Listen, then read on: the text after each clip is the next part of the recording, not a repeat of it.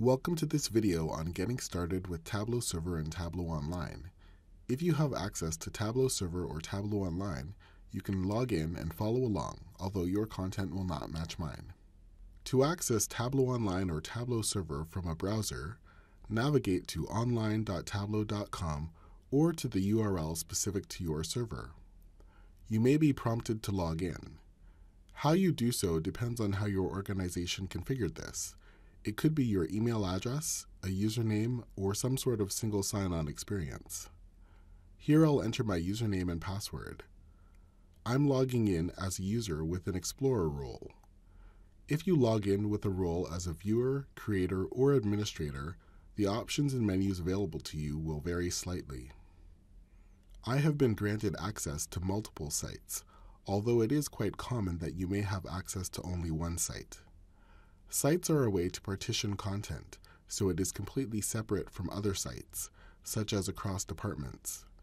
If you are not prompted to choose a site, you'll be taken directly to the content you have access to. We start on the home screen with quick access to our favorite workbooks and views, recently accessed content, and content that is popular on the site. To the left, we see the navigation panel.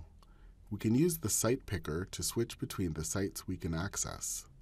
From the navigation panel, we can navigate between Home, Explore, Favorites, and Recents.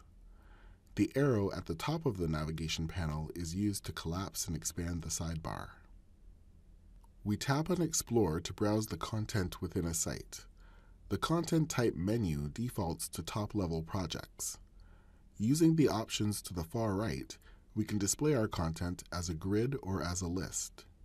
When displayed as a grid, we can sort our content using the Sort By drop-down menu. When displayed as a list, we can additionally sort using the column headings. The filter options displayed depend on the type of content we are exploring. We can use the Content Type menu to explore the content of projects, workbooks, views, data sources, and flows. Alternatively, we can browse through our projects. Projects are basically folders used to organize content and control permissions for accessing content. Projects can contain nested projects, workbooks, data sources, and flows. We can use the Content Type drop-down menu to deselect the content types we don't want to see. Let's navigate to a project containing a workbook made up of multiple views. From the Content Type drop-down menu, we can select Show Workbooks as Views to display all the individual views of each workbook. Alternatively, we open a workbook to see its workbook page. The workbook page shows the views included in the workbook and the data sources used by the workbook. We also see a list of user subscriptions to either the workbook or its individual views. Views are the individual dashboards, stories, and sheets contained in a workbook. The View page displays options for interacting with the view, including sharing, subscribing, and editing. The options available in the toolbar vary depending on the site configuration and on our permissions. To navigate between the views in a workbook, we must first return to the workbook page.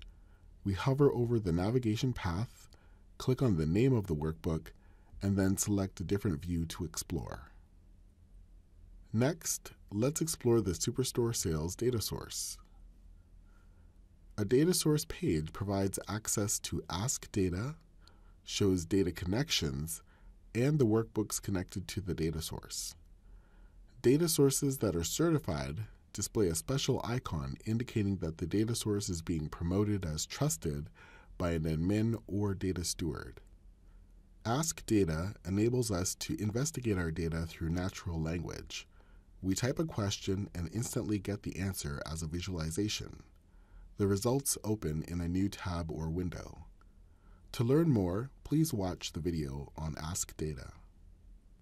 A flow is a sequence of steps that cleans, shapes, and combines data for analysis.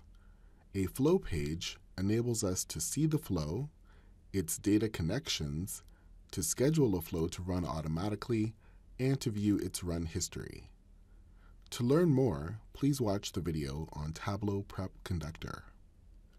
Let's say we would like to locate our Superstore sales workbook but don't know which project to explore.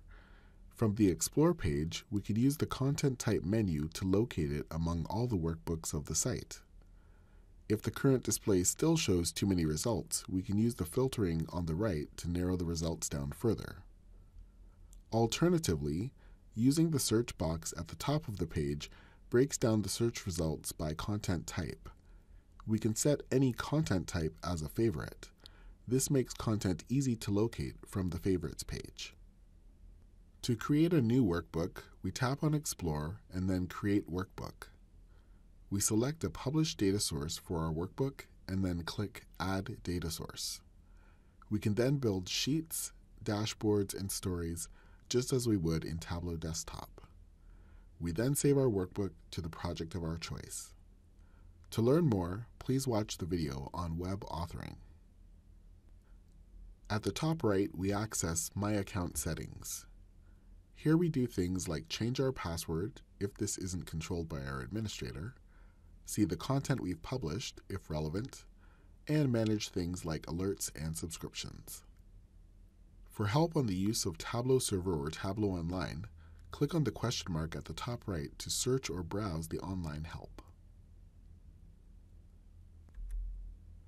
Thank you for watching this video on getting started with Tableau Server and Tableau Online.